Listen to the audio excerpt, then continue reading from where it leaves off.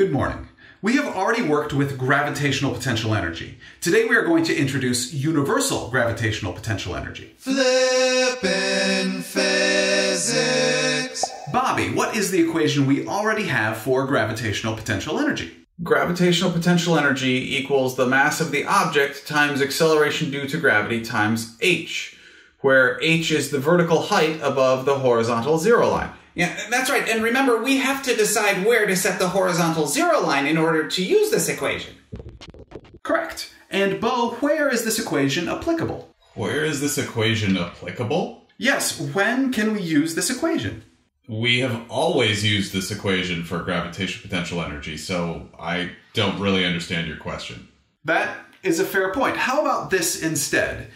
Billy, if this equation represents your gravitational potential energy, then this is the gravitational potential energy which exists between you and what other object? That is the gravitational potential energy between me and, well, little g is the acceleration due to gravity here on planet Earth, so that must be the gravitational potential energy which exists between me and the Earth. Correct. Okay, so now back to the question for you, Bo. Where is this equation applicable? Oh, okay, so we can use gravitational potential energy equals the mass of the object times the acceleration due to gravity times the vertical height above the horizontal zero line when the object is on the surface of a planet. That is correct. More generally speaking, we can use this equation whenever the gravitational field is constant. When you look at the surface of a planet on a local level, like where we all are right now, I'm assuming, the acceleration due to gravity has a constant magnitude of, on planet Earth, 9.81 meters per second squared down. We live our lives in a constant downward gravitational field, which we defined in our previous lesson. When we look at the Earth from a non-local or a global perspective, you can see the gravitational field is not constant. As we get farther from the Earth, the magnitude of the gravitational field decreases, and therefore the gravitational field lines in the drawing get farther apart. The equation for universal gravitational potential energy is the negative of the quantity big G, or the universal gravitational constant, which has a value of 6.67 times 10 to the negative 11 newtons times meter squared divided by kilogram squared, times mass 1 times mass 2, all divided by r, the distance between the centers of mass of the two objects. Isn't that Newton's universal law of gravitation? What's up with the negative? Where did the capital U for gravitational potential energy come from? I thought it was capital P-E sub G. Okay, so one thing at a time. I use capital U sub G for universal gravitational potential energy because that is what is typically done. I don't know why it's a capital U. I'm sorry. Second, no. The equation for universal gravitational potential energy is not Newton's universal law of gravitation. However, it is similar. I think it would be helpful to compare these two equations for gravitational potential energy to the two equations we have for the force of gravity. Remember, we have an equation for the force of gravity which is planet-specific, which means it is valid where the acceleration due to gravity is constant, just like we have an equation for gravitational potential energy where the gravitational field is constant.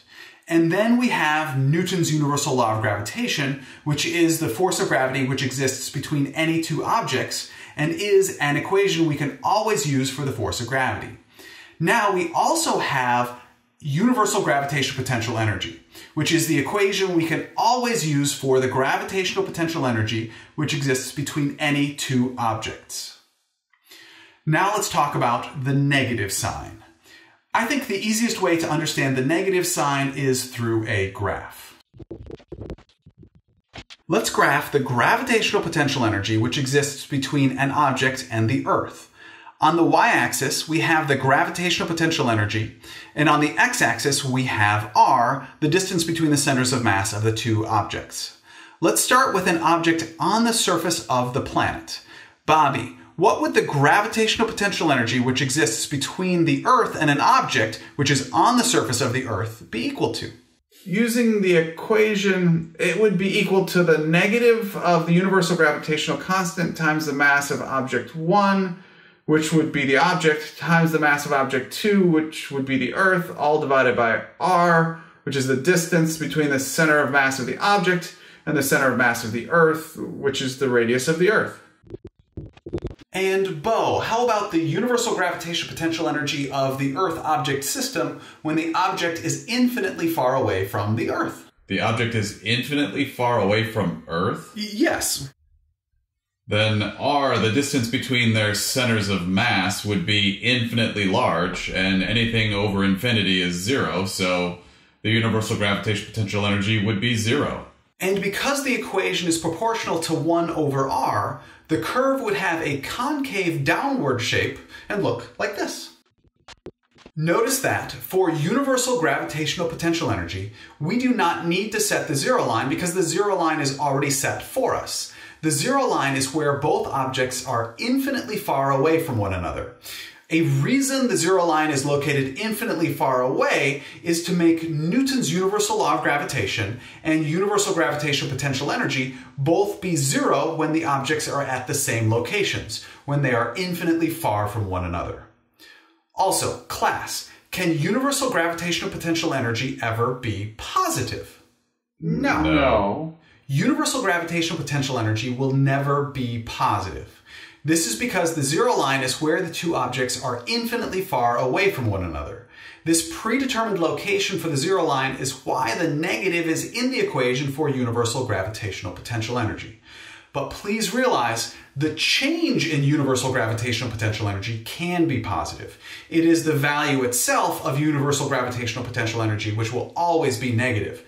But the change in universal gravitational potential energy can be positive.